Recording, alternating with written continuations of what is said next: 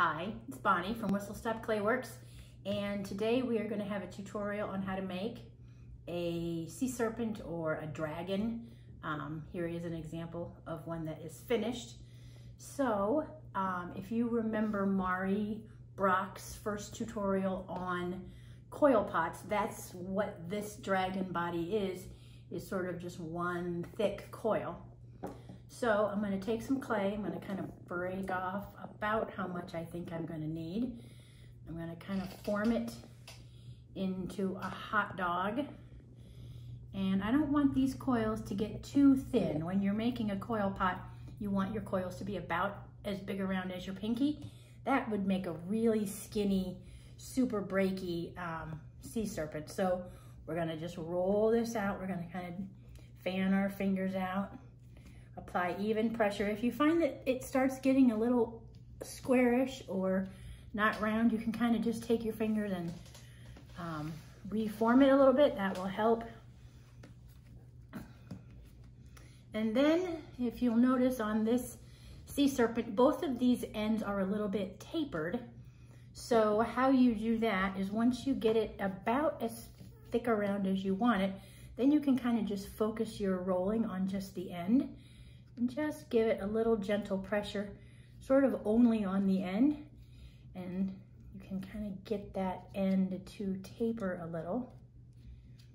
Same way with this end. This is going to be the tail end, this will be the head end. So I don't want the head end to be quite as tapered as the tail, maybe just a little bit. Kind of form it. If it starts to crack, you can kind of just take a little bit of slip and apply just a little bit of slip to keep it hydrated. All right, so now I have my coil about how I want it. So I'm going to start with my head. I'm going to kind of pinch it so that I can kind of get the head shape that I want. I'm going to kind of press here. I'm going to support this, and then I'm going to grab it about equidistant here, and I'm just going to kind of fold this and bend this up. Then I'm going to kind of pinch this, hold this steady, kind of tap it here. And then I'm going to pinch this down,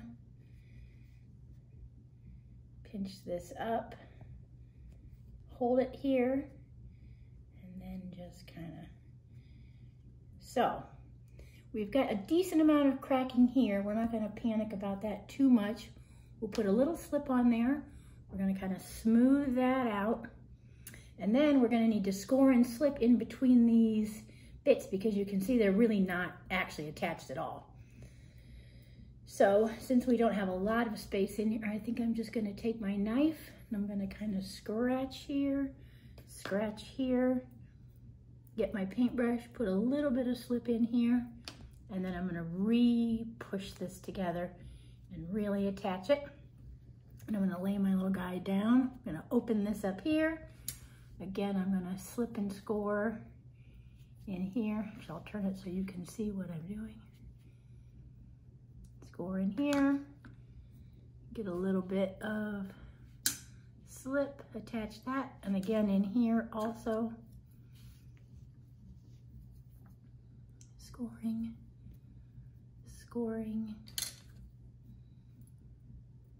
vinegaring, and then really pushing together.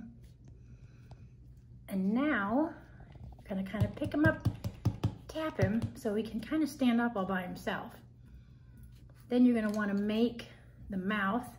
I usually just take this knife, support the sides of his head, and just come in here, and then support this. Then you can kind of open that up, and you've got a little mouth for him.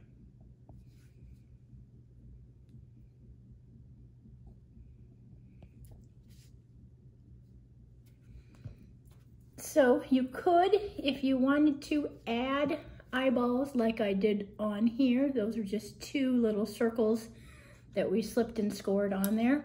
You could also just poke some eyeballs in here. You could see how that looks. I don't think I like it very much. So I'm going to make little eyeballs. Since I have those little holes, what I can do is I can form an eyeball like this, kind of a teardrop shaped eyeball.